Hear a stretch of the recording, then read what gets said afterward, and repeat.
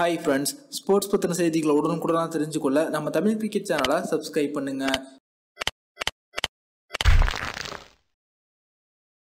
நாம இப்போ இந்த வீடியோவில் பார்த்தீங்கன்னா 11 vs ஆசி 11 ஆகிய போட்டிகளில் இந்திய அணியில் இருந்து 4 முக்கியமான வீரர்கள் விளையாடுவதற்கு வர வேண்டும் அப்படின்னு பங்களாதேஷ் கிரிக்கெட் நிர்வாகம் சார்பாக கேட்கப்பட்டிருந்தது. ஆனால் தற்போது பிசிசியின் தலைவராக இருக்கக்கூடிய சௌரவ் கங்குலி ஒரு 4 வீரர்களை தேர்வு பண்ணி அங்கே அனுப்ப இருக்காங்க. இது அவங்களுடைய நிர்வாகத்துக்கு கொஞ்சம் ஏமாற்றத்தை ஏற்படுத்தியிருக்கு. இந்திய ரசிகர்களுக்கும் இது ஏமாற்றத்தை ஏற்படுத்தியிருக்கு. அது பற்றின முழுமையான விவரத்தை பார்ப்போம். வங்கதேசத்தின் முன்னாள் பிரதமர் ஷேக் முஜிபுர் ரஹ்மான் அவங்களுடைய 100வது பிறந்த நாளை முன்னிட்டு அந்நாட்டு கிரிக்கெட் வாரியம் ஆசியா மற்றும் உலக 11 அணிகள் இடையேயான 2 போட்டியில் கொண்ட T20 தொடரை நடத்துவதற்கு முடிவு செஞ்சாங்க. இந்த போட்டியானது வருகின்ற மார்ச் மாதம் 18 மற்றும் 21 ஆகிய தேதிகளில் நடைபெற உள்ளது. இந்த போட்டிகளில் ஆசிய அணியின் சார்பாக இந்திய வீரர்களும் பங்கேற்க வேண்டும் என வங்கதேச கிரிக்கெட் வாரியம் வேண்டுகோள் விடுத்திருந்தது.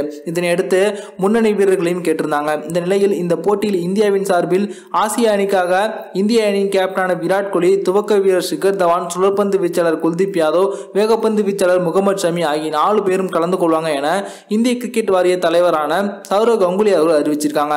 வங்கதேச கிரிக்கெட் அணி தரப்பில் யாரையெல்லாம் கூப்பிட்டிருந்தாங்க அப்படின்னா மகேந்திர சிங் தோனி, கேப்டன் விராட் கோலி, ரோஹித் சர்மா, ஜடேஜா, பும்ரா ஆகிய 5 பேரை அவங்க பங்களாதேஷுக்கு அனுப்புமாறு கேட்டிருந்தாங்க. ஆனால் சௌரவ் கங்குலி அவர்கள் தற்போது கோலியை தவிர மற்ற 3 வீரர்களையும் அனுப்பாம அவங்களுடைய எதிர்பார்ப்புக்கு மாற்ற அறிவிப்பு வெளியிட்டிருக்காங்க.